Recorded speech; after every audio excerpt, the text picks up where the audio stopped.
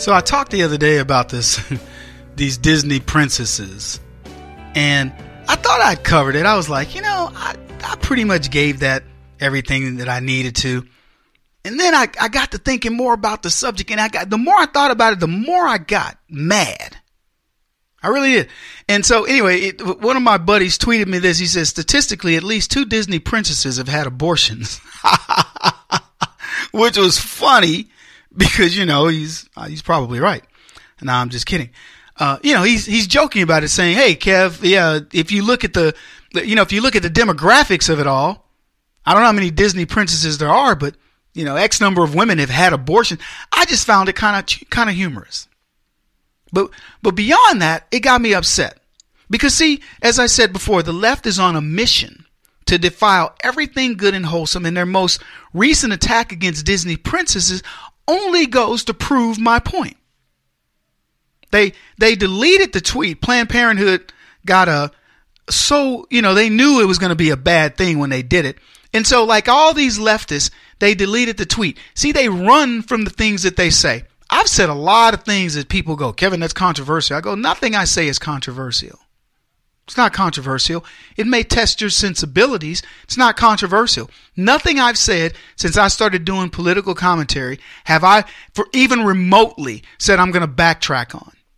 Right now, Laura Ingraham backtracked on something about David Hogg because I think she kind of went after him and said this guy couldn't even get into colleges. He got rejected by colleges. Oh, she's attacking a child. So they went after her sponsors. Let me tell you, Laura Ingraham would not have apologized to David Hogg. I'm going to tell you right now, if Fox didn't ring her up and say, hey, Laura, we're getting a lot of negative feedback from the comments you made about Hogg. Apologize. Because they had me when I made the comment that the FBI could have potentially wanted to do some harm to Donald Trump. Oh, Kevin, because I was given the scenario of we don't know what those tweets meant. They could be very innocent or they could be something very sinister. You're not saying that the FBI would do something to Trump. I go, no, I'm not saying that. I'm saying the possibility exists that they could. Even when I explained it, Fox called me and said, Kevin, we really don't want to be talking about that, and saying that the FBI might do something to the president. I said, that's not what I said. I said it's a possibility in the range of possibilities, and could not get them to understand. And so here's the thing. Well, we just don't like to generate any controversy at Fox. And I go, well, fat chance, Fox, because you know what? Whatever you say, whoever you have on it, it doesn't matter who says it, it's going to be considered controversial. Get used to it. The other side of the media has demonized you. They've put you into the category of conservative, even though Fox is far from it. And you're going to get demonized no matter who's on the show and no matter what they say. And it's strange to me that here you are in media, and from the saying, all news is good news, and they're like, oh, we don't want to be a part of that controversy. What controversy? You, by nature of who you are controversial. That's just what Fox is about. Anyway, that's why Laura apologized. But here's the deal. I wasn't apologizing. I'm not apologizing for giving you a true scenario of what possibly could happen because I don't trust this FBI. But Laura backtracked and did whatever she had to do. Back to Planned Parenthood. They removed their tweet and tried to pretend that they didn't say this. We need a Disney princess who's had an abortion. We need a Disney princess who's pro-choice. We need a Disney princess who's an undocumented immigrant. We need a Disney princess who's a union worker. We need a Disney princess who's trans. They did abortion, pro-choice. Let's call that the same thing. Undocumented immigrant, union, and trans. They want a Barbie or some sort of a, Disney character that is a trans union worker, undocumented immigrant who's had an abortion. Apparently, that will make Planned Parenthood happy. So the post was deleted about 2 hours after they published it, but people grabbed it and then people went off on it. Now, as I said before, if Disney characters were rewritten by leftists, Snow White would be knocked up by one of the 7 dwarfs. And then we see her on an episode of Maury, right? And they're going to be trying to determine which of the dwarfs knocked up Snow White because all the boys had and I'm using my finger quotes, a party with Snow White that evening after they had some Quaaludes and some drinks. Now, Snow White, when she comes out on Maury, she's going to be an antagonistic person to the audience going, y'all don't know me. Shut up, y'all witches. Except she'll use the B word. And she'll be like, y'all don't know. Don't try to judge me. I can just see Snow White doing this, right? And then so when they ask her, why would you have sex with all 7 brothers? She would say, because that's how I rolls, baby. That's how we do it here in the enchanted forest. So this is the way I see Snow White if they rewrote the picture, rewrote this character. What about Cinderella? You can bet Cinderella would be some transsexual who was abused by her very conservative stepmother and stepsisters who teased her for her boyish qualities, right? And then she'd run away with Prince Charming, who of course would be gay, and he liked her boyish qualities. And he was really not Prince Charming. He's actually a sex trafficker named Lucius.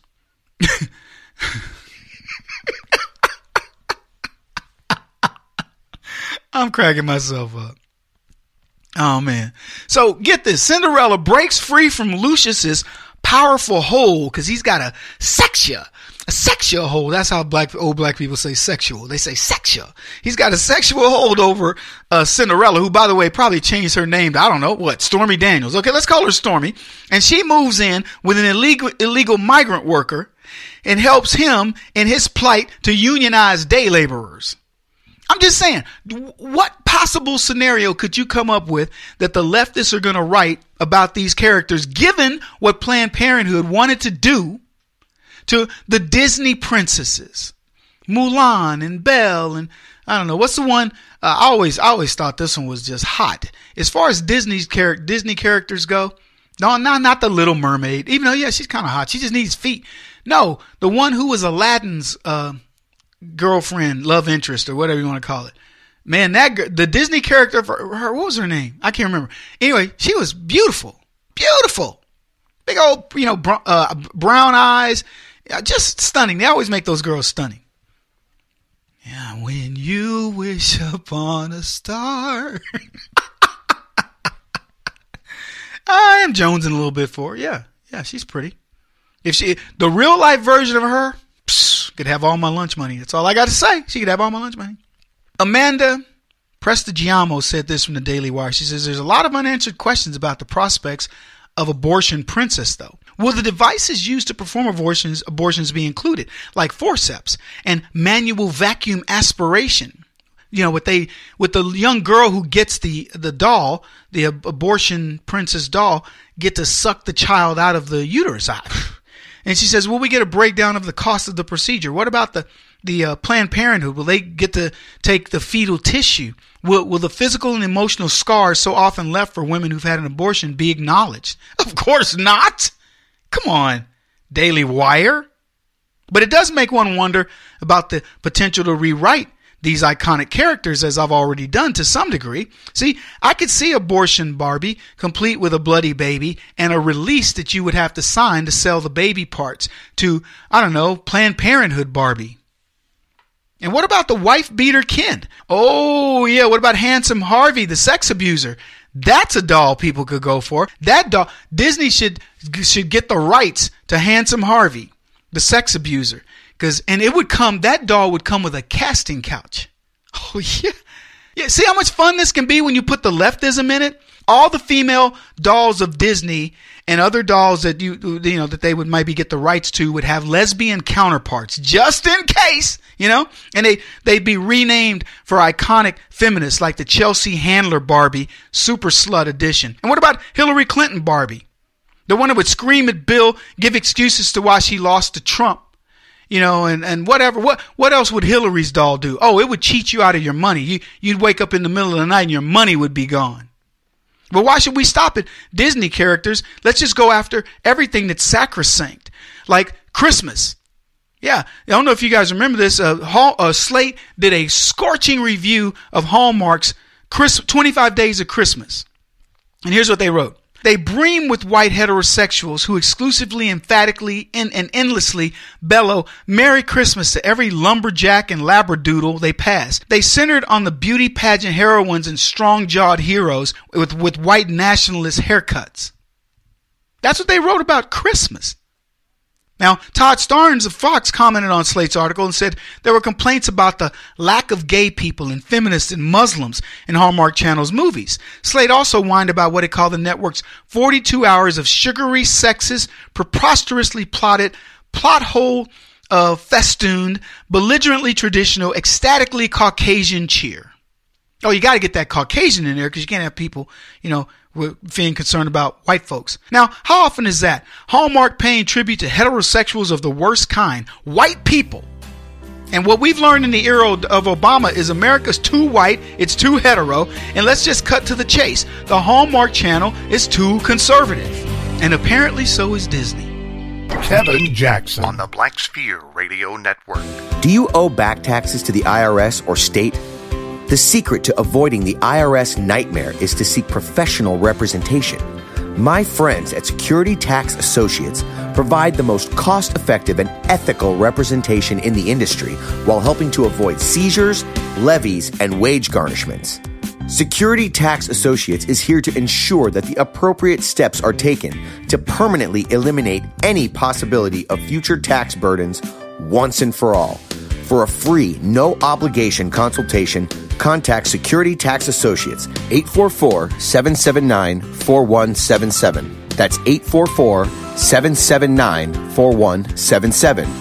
844-779-4177. Or visit them at securitytaxassociates.com.